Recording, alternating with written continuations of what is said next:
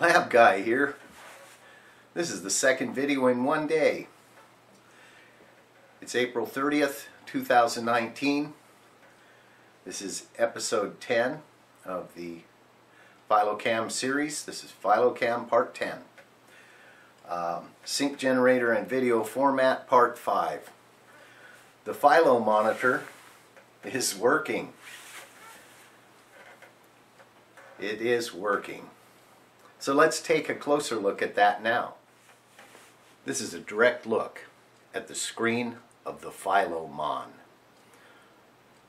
This started out as a Robot Research Model 61 viewfinder camera for the Model 80 slow scan television camera. When I saw this monitor and read the specifications for it, it seemed like it was a perfect candidate to set the foundation for my scan standard that I wanted to use for the PhiloCam project. I wanted my image dissector camera to not run at standard scan rates, but at something more like what Philo Farnsworth would have been using in his laboratory in 1927. And that might be 1937, I'm not sure. In that era, when he was developing the system. So I know that he used a low scan rate, a low frame rate, and a low number of lines. This system has more lines than Farnsworth would have used in his system at the time, but it's good enough as an emulation of what he might have seen. So back to the monitor. The monitor was easily modified.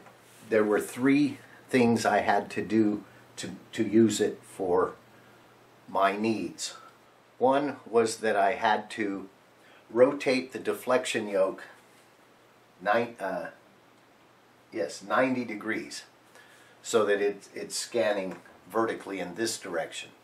In its normal use, it scans this way, sideways.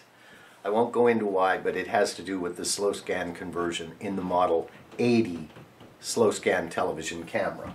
This monitor operates at 267 lines, 15 frames per second. That's the standard that I designed the PhiloCam sync generator to operate in.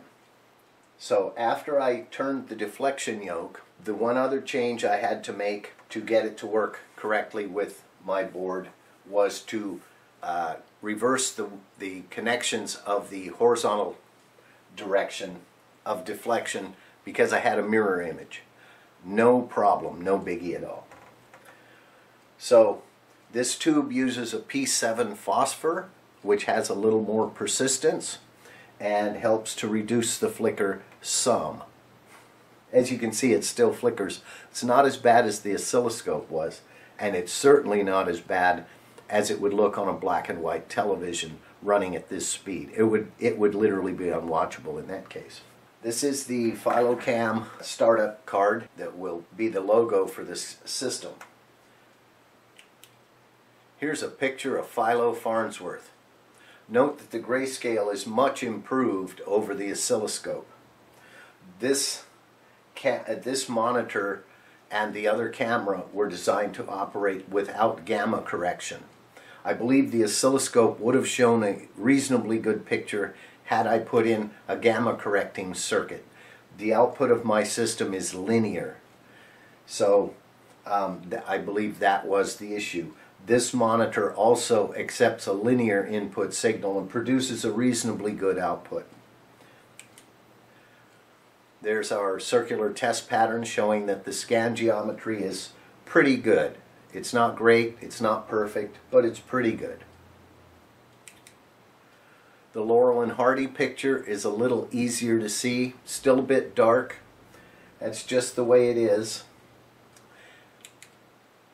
And now Labguy here, he wants to know, hey Farnsy, hey! No, the other one, Professor Farnsworth, when are we going to see some dollars out of this invention?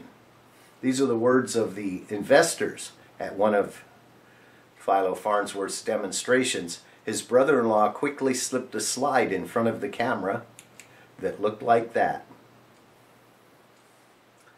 So I replaced the chicken with the $sign.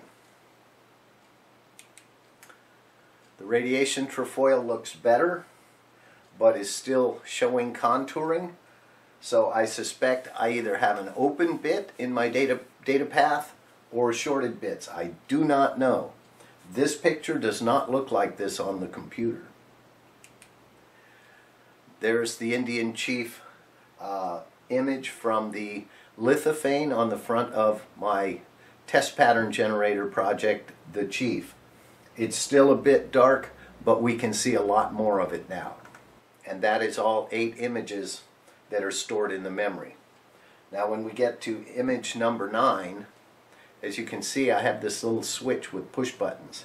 So we're at number 7. 0 to 7 were the 8 pictures I showed you. When I push the button, we'll come back to image 0.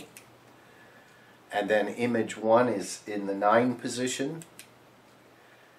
And what I'm going to do later, the logic isn't installed for this yet, when we're in 8 and 9, 8 will select the image dissector tube video, and 9 will select the image dissector tube video negative video. So it will be able to scan negatives if I like. And now we're back at image 0. So I'm using one of these little thumb wheel switches for my image select. I hope you enjoyed this closer look at the PhiloMon monitor and the 8 test slides, and can see where I'm going with this project. The next phase of the project will be to design and build the analog deflection yoke driver board and get it working, driving the Vidicon deflection yoke in the PhiloCam camera head itself. This is the actual goal of the project, is to make an actual image dissector camera and make it work, and also to demonstrate a more primitive video system for people to enjoy and to appreciate better than what they can read or see on the web. So if you like this video, hit that thumbs up button. If you're not subscribed, click the subscribe, click the bell, all that jazz. If you have a friend, if you know somebody who would like this kind of subject matter, be sure to tell them. And till next time, Labguy out.